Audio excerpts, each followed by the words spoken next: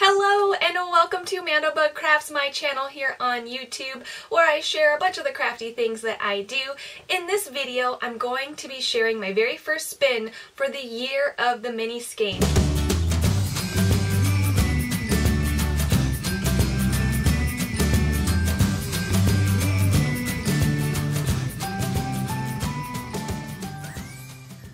Now, this is a spin-along that's being hosted by Jade of the So Perfect Pro podcast. I will link everything down below. I decided that I'm going to film each of my challenge spins. So for the very first challenge, I decided to learn how to spin from the fold. And upon further research, I found out there's two ways to do that. So for this first spin, I decided to do from the fold off the tip. Now, I had a 2-ounce bat, and I thought, well, the mini skeins are only supposed to be at least 1 ounce, so I have 2 ounces. I should run a little bit of an experiment. So I spun the off the tip, from the fold off the tip, woolen spin, sorry. The bat's a woolen prep.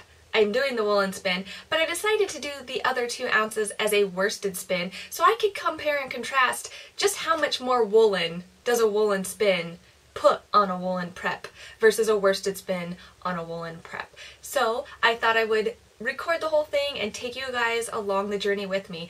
So I will show you how I prep the bat. So this is my 2-ounce bat from Edgewood Garden Studio. It's a merino bat that may have other breeds blended in with it, but it doesn't specify. So I just kind of folded it out and opened it up. I couldn't tell where the opening was at first because it's folded so nicely, but it's kind of just folded in on itself. It's a very, very thin, basically, sheet of fiber that's all kind of carded into one nice big bat. Once I got it all laid out, I did my best to kind of find the center, made a little hole, just enough to get my hand in, and then I just ripped it apart.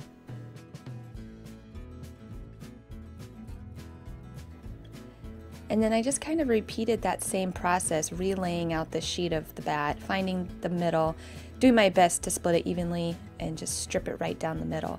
And I kept stripping the bat pieces down thinner and thinner until I found what might be best for over the fold technique. You can see I put it over my finger there to check if I liked the width of the strip, and I did, so I wound it into a little nest of fiber. Once I finished winding all of my little strips into nests, then it was time to weigh them and separate them out. Because it's a 2-ounce bat, I did my best to weigh the fiber into 2 1-ounce pieces or sections. So the first ounce I decided to spin over the fold off the tip. This is that new technique that I'm talking about, and so I just kind of took off a strip of fiber, folded it over my finger, and I'm holding on to those bottom pieces there in my hand, and I got my wheel going, got some twist built up on my leader, and I just kind of put the leader under the tip of my finger and drafted a bit of that fiber off the top of my finger, allowed that twist to build up on there, and then I was going. Now, I've never done this before, so you can see I was struggling in the beginning. I'm kind of doing a short forward there. I don't know if you can see that at all, just because it's what I'm used to doing. But there I go. I got the twist up in the fiber. I'm doing more of an assisted woolen draw. And so this is a really, really fun technique. You can see as the fibers come off the tip of my finger, it kind of creates this air pocket vortex at the tip of my finger, so there's all this air that's getting into my single, and it's really cool feeling to feel the fiber spiraling off the tip of your finger. I did find when I got to the end of a strip of fiber, I struggled a little bit to keep it woolen because it's not around my finger anymore, so I just tried to make sure the twist stayed in my fiber, and I did a little bit of a short backward draw on it. Spinning like this reminds me of spinning from a rolag. I don't know if you guys have spun from a rolag before, but because it's wound up in a circle, you kind of get a vortex spiral going. But I actually found this technique easier to do than spinning from a rolag because you have a better hold on your fiber. Sometimes Rolags tend to kind of fall apart, whereas with this fiber, you're holding on to it, you've got to hold on it, it can't fall and collapse in the middle because your finger's there. So it did take a little bit to get used to, but I highly recommend this technique if you haven't tried it. The only thing that is a bit fiddly is that you can only work with a small amount of fiber at a time. You kind of chunk up a couple different staple lengths and fold them over your finger. So if you wanted to hold more fiber at once, you can do that, but you do change out a lot. So here is my bobbin of woolen spun singles. So I decided to spin my other ounce short forward. Now you can already tell from this video that I am much more comfortable with a short forward draw. It's what I primarily spin like.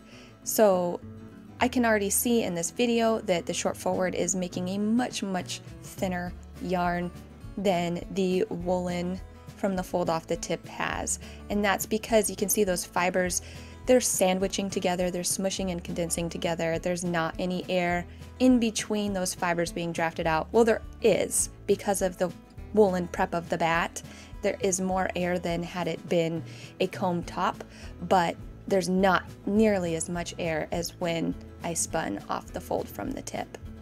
When I spin short forward, you can kind of see the fiber in my right hand there.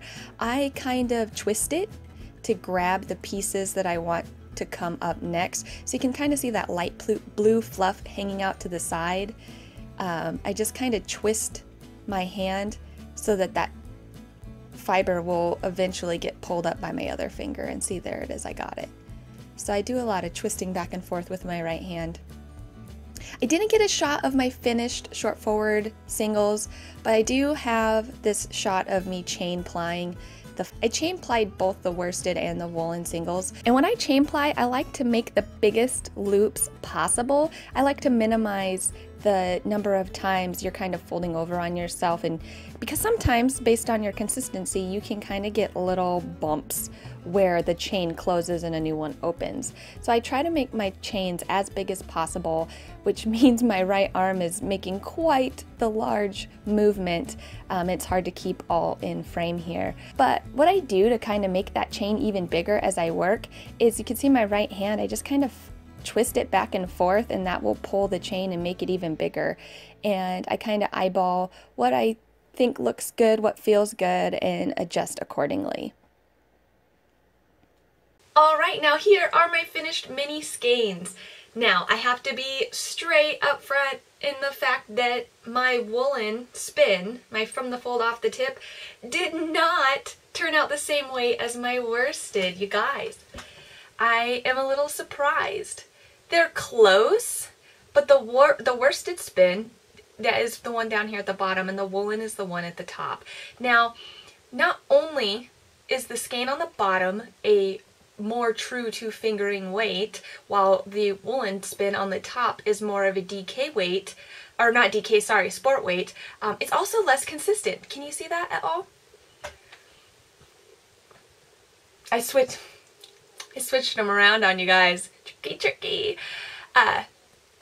From the fold, woolen, short forward worsted. So the bottom is, it is a sport weight, it is heavier, but it's also less consistent. At first glance, you don't see much of a difference other than the inconsistency and the weight. But I'll see if I can put some photos in here. Let's talk about the feel. So the worsted spin on the woolen prep feels smoother because it is more consistent and there's less air in there, so it's a lot more compact and dense. So it's got a smoother feel, but it feels smooth but more rough. Does that make sense? The woolen prep does not feel smooth, but it feels just a tad softer. It's interesting. I don't feel that it got all that more woolen. I feel like, based on this experiment, it seems that the woolen prep made a bigger impact on just how woolen the yarn is, but there is definitely a difference between these two yarns. Not as large of a contrast as I expected to see, but there is a difference, and I have a feeling when this is knit up, there's going to be a bigger difference in the fabric that the yarn creates. So I wish they were the same weight so that I could knit a woolen sock and the combo sock, but they're not the same weight, so I'm not going to make socks with them anymore. But I had a lot of fun spinning from the fold off the tip and running a little bit of an experiment. It's kind of inspired me to keep the experiments going as I continue on this Year of the Mini Skein challenge spin along. So I hope you guys enjoyed this video. If you did, give it a thumbs up, leave a comment. That helps others find my video. It puts me up when people search for videos like this one. It moves my video closer to the top of the search. So I would very much appreciate that. And yeah, let me know if you guys have any suggestions for what I should add to my list of challenges for the year. I have different wheel setups that I want to try out, different breeds I want to try, and different types of yarn that I want to try. So yeah, leave me a comment below if there's something you want to see me try, if it's new. It has to be new to me, so, but I know you guys can come up with something good. Alright, until next time guys, happy crafting! Bye!